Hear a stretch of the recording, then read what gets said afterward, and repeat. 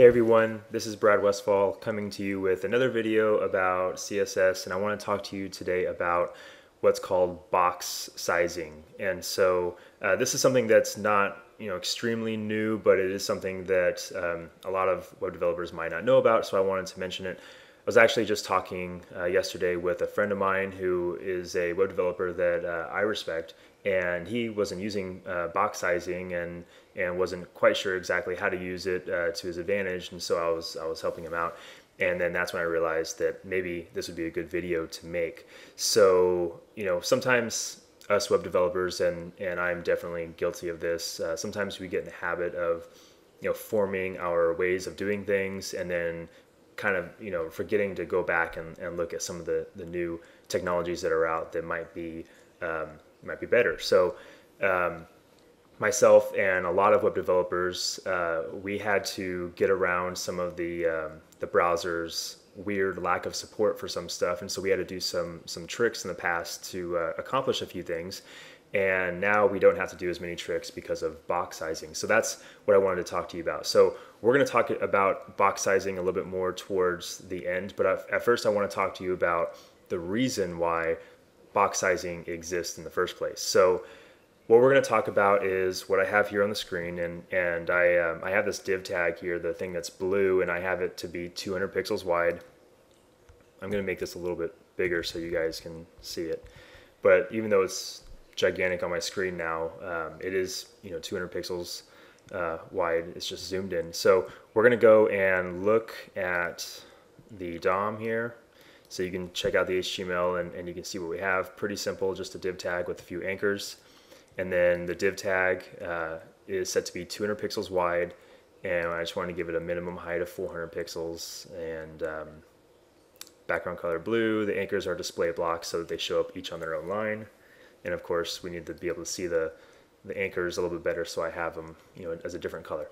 So that's what we have. That's kind of our starting point. But what I want you to see is what happens when I decide that those links they're touching the edge of the blue, so I want to bring them away from it. I still want this blue div tag to be 200 pixels wide, but I want the links to be not touching. So I guess you might say we have a couple options. We can either add padding to this div tag, or we can add margin to the anchors, right? So if we go in and add padding, just so you see what happens, we'll add something obnoxious like 40 pixels, just to really illustrate the point.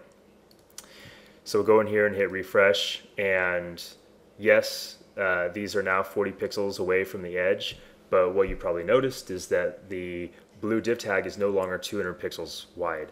And this goes with one of my older videos where I was saying you should never give something a width and give it padding or margin or borders at the same time. Like if you give something padding, margin, or borders and you give it width, you're going to get these undesirable results of the browser basically adding up all those things. It doesn't make the blue div tag 200 pixels wide all the time and then factor those things on the inside of it. It factors those things on the outside, basically resulting in making the div tag wider than 200 pixels. And if I added a border to this, it would be even wider. So let's show you that. We'll go ahead and add a border of 20 pixels.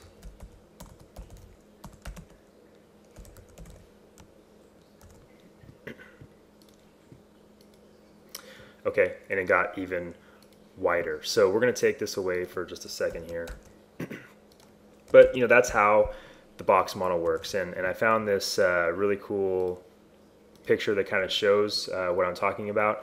So when you give something a width, like our div tag, 200 pixels, you're actually giving every box, every div tag, every anchor, every span tag, every paragraph tag is a box, but it's a box that has several layers. And one of those layers is called the content layer. It's the innermost layer. When you give something a width, you're applying it to the content layer, and that's this white box right here. So if I give something 200 pixels wide, that's this white box. And then if you add padding to it, that's kind of this light blue thing that you see around it, and then the green thing that you see around that is the border. That is how the box model works. It takes your width and it adds the padding and it adds the border. So that goes to my old rule of never having padding and margin and borders mixed in with widths. It just doesn't work out.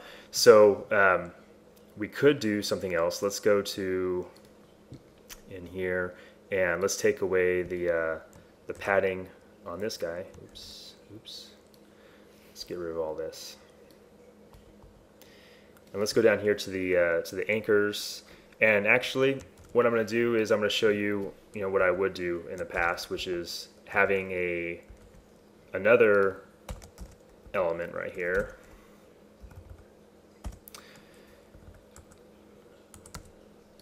Okay, so this is what I would have done in the past. If I wanted to make something that I can depend on it being 200 pixels wide, but I also wanted it to have padding and border and margin, I would do 2 div tags like this, nested within each other, and then I would put all the stuff inside of there like that. So if we go and let's just, for CSS purposes, let's just call this,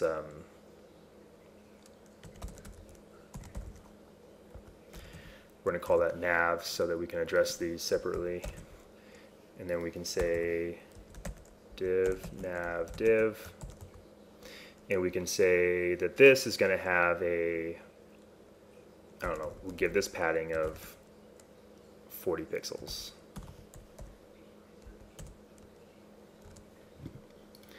Go in here and hit refresh. Okay, so now that inner div, which doesn't have a defined width, its width is set to be, it's going to go as wide as its container, which is the outer div, the blue div.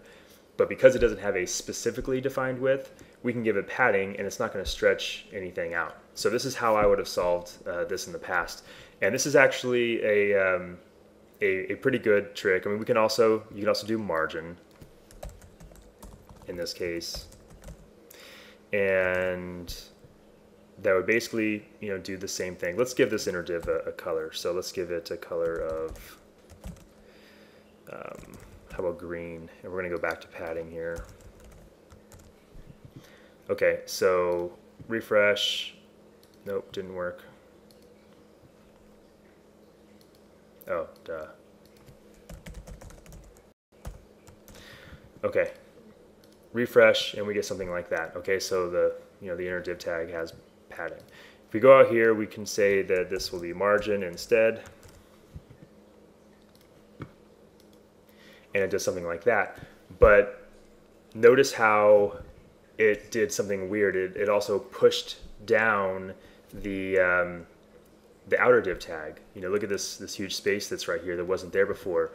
And this is another box model issue. And this, well, I don't know if it's an issue. This is supposed to be in the spec. It's just that it causes us a problem sometimes in this case. And so, we could do padding like you saw before, and that didn't cause any problems. But then if we do margin, maybe we want to do margin for some design reasons. Maybe we want to have like a border around this that's different from the border over here, or whatever. So using margin like this, it pushes this guy down, and that's because in CSS in the box model, there's a rule that says that if the first child of a container, this inner div tag is the first child, if it has a top margin, that margin doesn't separate that first child from its container. It actually gets applied to the outer container. Kind of a weird thing. If you want to go back and look at one of my videos, I can explain this in more detail. There are some little things you could do to get around it. For instance, you can go to the outer container and you can give, if it has any sort of padding, then you can say padding 1 pixel, and that rule that I just said, if the inner div tag has a top margin, I'm sorry, if the first child div tag, which is this guy, has a top margin, it actually gets applied to the parent. That doesn't count if the parent has a padding. So we'll go over here, we'll hit refresh. Okay, so now it's what we expect. But we just added a padding of 1 pixel to the parent, which means it's not 200 pixels wide anymore. It's 202 pixels wide because of the left and the right 1 pixel. Okay, so let's not do this with a padding. We could also add a border if we need a border. Even if we don't want there to be a visible border and we wanted the border to be the same color, we can say border, 1 pixel solid blue. So now it's not a visible border, but it is there. So this actually, if I hit refresh, same thing. Same thing as the padding. It makes it so that that weird top margin, that's called collapsing margins, by the way. It makes it so that the green, doesn't, top margin doesn't get applied to the parent. But again, we just added a border to this blue div tag, so it's going to be 202 pixels wide now. So are there any things we can do to this parent div tag that aren't border and aren't padding, that aren't going to mess with our 200 pixels? We can say overflow auto or overflow hidden. But this gets into some more advanced topics. Yeah, this solves the problem. Refresh. Okay, so now the blue is 200 pixels wide. Yes, this solves the problem, but overflow hidden and overflow auto can cause other problems in the future. So if we take that away, we're back to this. Okay, so it's like we're running out of options here. What do? We want this thing to be the green to be closer to the middle. So adding margin is obviously causing all these collapsing margin issues. Let's go back to padding.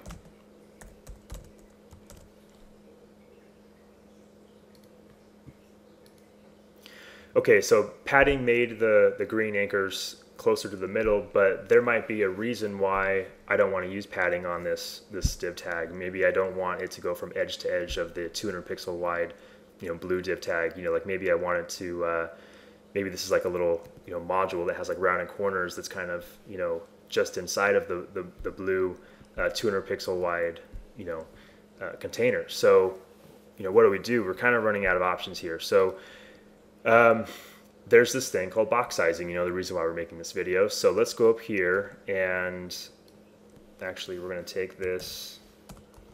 Remember, this is kind of where we started, was adding this padding right here. Okay, so now we're back to adding the padding to the container, the blue, but that stretches it out. It's 200 pixels plus 40 on the left, 40 on the right. Okay, so now there's this cool thing called box sizing, and one of the values that you have is called border box. And notice that it's not even highlighting this with my colors, because even Sublime Text 2 isn't quite sure what this is. So I mean, it is a new tool, it's a new trick, but it's not terribly new. I mean, it's probably like, I think, like 2 or 3 years old, but it's starting to get a lot of ground. So let's see what that does. By saying box sizing border box with our padding, we go in here, we hit refresh, and look at that. Our let's open up Chrome Developer Tools. Our 200 pixel wide container div tag is still 200 pixels wide, even though it has padding involved. Let's go and let's see, make this a little bit bigger. Sorry, I have this obnoxious black menu bar thing right here, which I don't even know where that came from. This is kind of a new laptop, so I have to make this bigger so I can click on the inspector here. So we're gonna go in here, and I want you to see that I can change the padding to be bigger or smaller, and notice that it's changing the inside of the box and not the outside of the box. Okay, we can even go and make a border of, remember that, what was it, like 20 pixels solid orange, right? So again, we can have a border inside of here, and no matter what border we have, no matter what padding we have, this thing is going to be 200 pixels wide. Okay, so this leaves us with our green tag, which we can do any styles we want to that, and it's not touching the edge of the blue. So that's pretty much box sizing in a nutshell. It really helps fix a lot of issues. So I mean, technically we could, you can make an argument that box sizing helps us have less DOM elements, because remember I had this guy right here, this div tag. We don't need that anymore. We can just go like this. Save that. We don't need this. Save that. Okay, refresh, and so now we have just a div tag with anchors and padding. So that padding would normally add more, but now it doesn't. Box sizing, it's awesome. Let me also show you something else real quick here on the web. If you do a search for box sizing, before we get to that, look at this graphic.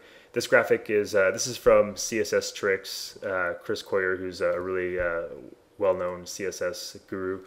He explains with this graphic what box sizing is doing. You can see that you know, when you give this bottom box a width of 200 pixels, it's padding the light blue and the border, the green. They are all going to add up to the 200 pixels, and that's what I just showed you. So if you do a search on Google for box sizing, Paul Irish's page is one of the first ones that comes up, and I think it's like the second result that comes up, and he's actually talking about a CSS reset where you say everything in your entire design should have box sizing border box, and he's trying to make a good argument for that. And actually you can see he's kind of borrowing Chris's image over here. And so yes, actually he's talking about almost my same example. You know, what if you have something that's a width of 200 pixels wide, yada yada. I haven't even really read this article fully. I just stumbled upon it, and this is the main thing that, you know, the main reason why I wanted to show it to you is because it's got this you know, it's got this reset, and I thought that was really interesting, that box sizing, to some people like Paul Irish, and I know others that do this too, box sizing is so important. They don't want to deal with adding up paddings and borders and widths and all that kind of stuff. It's so important that people are starting to include it into their reset for everything. Kind of in the same way that, at least myself, I take away the padding and margin for everything in my reset, and a lot of people do that. So anyways, that's box sizing. Hope you enjoyed it. See you next time. Thanks.